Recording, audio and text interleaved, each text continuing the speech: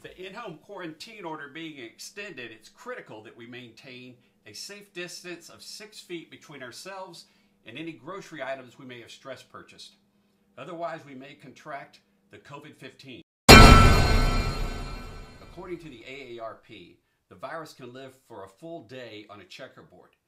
So from the time you pick up an item from your grocery shelf, isolate it for 24 hours, deducting the 3.5 hours you spent waiting in the Trader Joe's checkout line. These are noodles.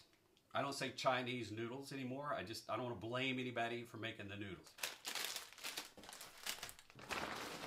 Remember, everyone is anxious now, so our brains will crave foods that stimulate the production of serotonin, which occurs probably somewhere in this diagram. In times like these, it's critical that we respond with grace and compassion and eat Twinkies.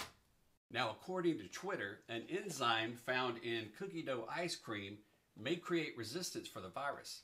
But remember, any health claim you hear that's not supported by science is likely spread by fear or the White House briefing. Once you have your triage center set up, you want to first eliminate any items that may have possibly been contaminated. Now consider any treats that might be at high risk of being devoured by your kids.